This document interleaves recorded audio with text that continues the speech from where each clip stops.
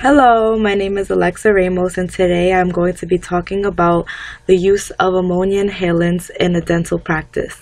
Ammonia inhalants are also called smelling salts and are used for patients who are experiencing syncope, which is also known as fainting or passing out. A brief history about smelling salts. They've been around since ancient Roman times and were mentioned in old writings, and they were formed from the distillation of an ammonia solution from the shavings of deer hooves and horns and things of that nature.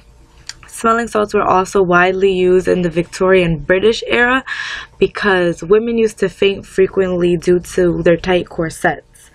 Smelling salts were also widely used in World War II.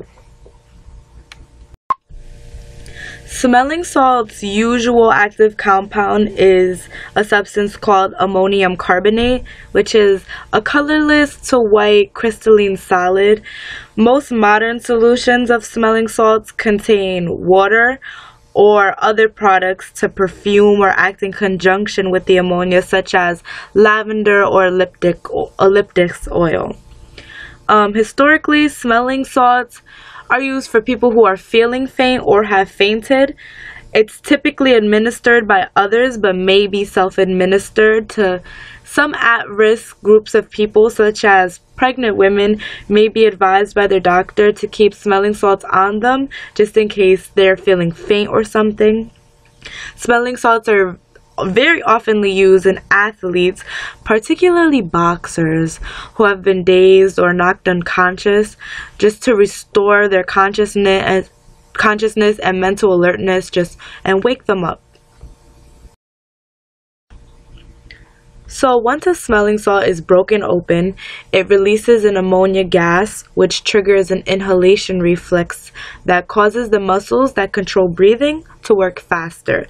It does this by irritating the mucosa membranes of the nose and lungs. Smelling salts raise heart rate, blood pressure, and brain activity by activating the sympathetic nervous system. When a patient faints, it can be caused by excess parasympathetic activity that slows down their heart rate and decreases perfusion of the brain. The sympathetic irritant effect, aka the smelling salt, is exploited to counteract the parasympathetic effects, thus reversing the fainting spell.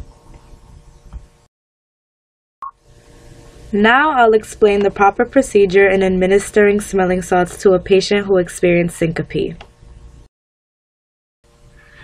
This is what the ammonia inhalant packaging usually looks like, although there are several different brands used in the dental practice.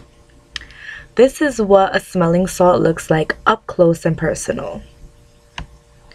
When a patient is experiencing syncope, you must hold the inhalant away from your face and crush it between your thumb and forefingers. Then you must carefully approach the patient, placing the crushed inhalant underneath his or her nostril for about 10 to 15 seconds or until he or she regains consciousness. There are no serious risks with using smelling salts. However, ammonia gas is toxic in a large concentration for prolonged periods of time. It can also be fatal. But since smelling salts produce only a small amount of ammonia gas, no serious adverse health problems have been reported. However, a high concentration of an inhaled ammonia can burn nasal or oral mucosa.